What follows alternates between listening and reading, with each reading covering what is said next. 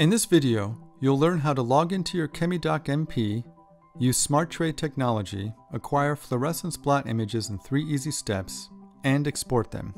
To turn your ChemiDoc on, push the green button in front of your instrument. When the customizable home screen appears, tap anywhere to bring up the login menu. If you're a new user, type the desired username, click the plus sign, and the new login will be entered. Administrative controls can be set by clicking the person icon in the top right-hand corner. To begin, open the imager and pull out the transilluminator. Remember that all gels and blots are always imaged on one of 3 trays. It is easy but important to clean the trays. Simply use DI water and a Chem wipe for the best performance. Smart Tray technology automatically recognizes application-specific trays and adjusts imaging parameters and software options accordingly. For fluorescent blots, select the UV tray.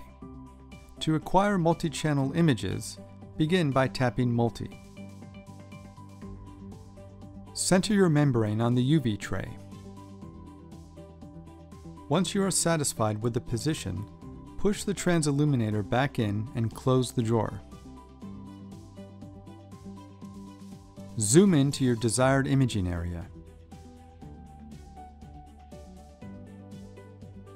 Or you can simply select a size under Image Size. Tap Application, select Blots, and choose the appropriate fluorophore.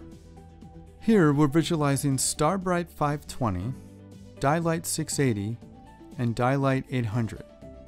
Select the pseudo color from the drop-down menu. You can take a preview of your image and set a region of interest.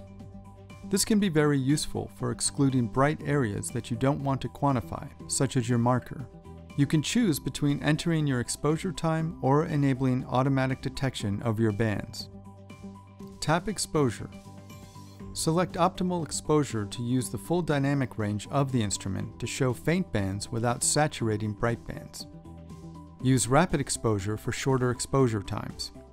If you prefer, you can easily capture a single image by selecting Set Manual Exposure Time.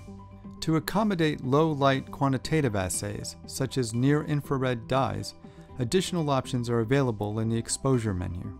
The ChemiDoc will provide a recommended binning setting for each image, but user control is enabled to adjust from 1x1 to 8x8 binning. Tap the plus sign to add additional fluorophores.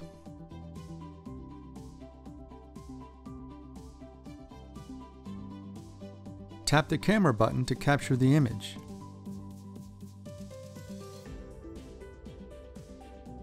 If you're not satisfied with your multiplex fluorescent image, tap the retake button. Note that each application automatically populates with the options Keep or Retake. Previous exposure times are also indicated. For a quick assessment of the band intensities, you can tap each band. The relative fluorescence units and percent to saturation will appear.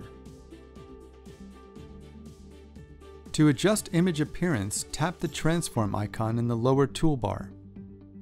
Adjustments will be saved, but the actual data will remain unchanged. Your images will be automatically saved and exported to the gallery. Tap the image info icon. Here you can enter a custom name and any notes you'd like to include about your image or experiment. Tap the Send Save icon to select the file format. You can also export images in multiple file types. Under Export options, tap a file type and the destination, either saving to a USB drive or to a network. When you choose the ImageLab file format, your custom name and notes, as well as all the data indicated below, are exported to Bio-Rad's license-free ImageLab analysis software, which is available for both Mac and PC. We hope that this instructional video has helped you to learn how to capture multiplex fluorescent blot images.